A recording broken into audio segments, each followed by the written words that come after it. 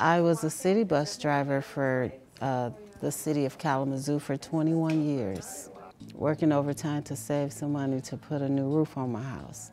And I'm sitting at a red light.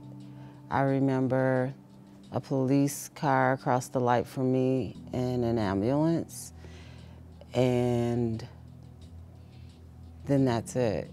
When I woke up and had some consciousness, I was in Battle Creek. And I think that's where my uncle told me that I had lost my leg and that the accident was not my fault. A lot of thoughts about how my future would be, but once I got past that I was gonna have to trust people in order to start healing, things just kind of picked up, and here I am. With my prosthetist, Stephanie, them putting on the shorts, I'm always in basketball shorts because I'm always, you know, in therapy, working out with Shon and all of that. So it was just to make me feel comfortable.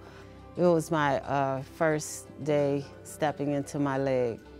So I'm looking for a foot clearance and for her weight transfer and such, and Shon is kind of figuring out how to best clear this right leg, keeping that balance and making sure that that leg fully extends when she bears weight on it. Before I was afraid to sit up in bed, and now I'm walking up a hill. Yep, and we're pushing and coming up.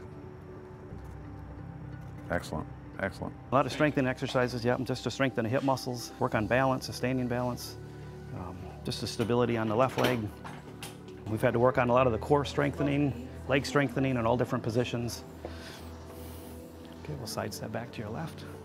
They've been awesome through my journey here at Mary Free Bed. Smiles, everybody's encouraging and supportive. You need to trust the person that's helping you, then you need to trust yourself. I think I'm gonna be okay. I don't wanna climb a mountain, I just wanna walk again. And I'm grateful to still be here with my children, my family, my friends. Life is good.